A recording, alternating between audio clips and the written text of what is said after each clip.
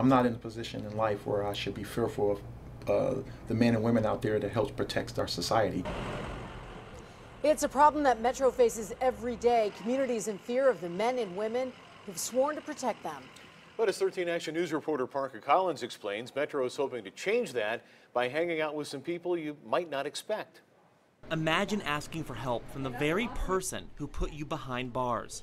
Would you be afraid, nervous, angry? These kind of feelings have led to protests and violence around our country. Officers don't want to see that bubble up here. Officers are not robots in uniforms going out there and doing things that they expect them to see. We're human beings just like everybody else. Hope for Prisoners is a nonprofit helping people live their best lives after serving time. Each year, the Nevada Department of Corrections releases about 6,000 people. Some of them don't know where to go, and a lot of them end up back behind bars. Before that happens, Hope, alongside Metro, works to make a change. To be honest, I was very comfortable with that.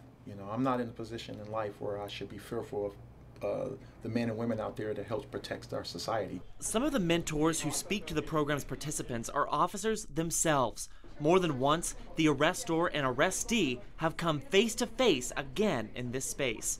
Each time they've managed to get past it and even laugh. Here they're getting at the root of the problem, not what happened in the past. I came to the realization during my career as a law enforcement officer that a lot of the problems that we have, all of us in our country today, have nothing to do with what somebody did or where they're coming out of.